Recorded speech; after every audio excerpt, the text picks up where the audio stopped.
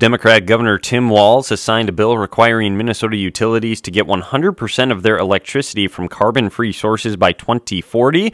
He told reporters Tuesday that he's confident it will stand up against a threatened lawsuit from coal and gas-producing North Dakota.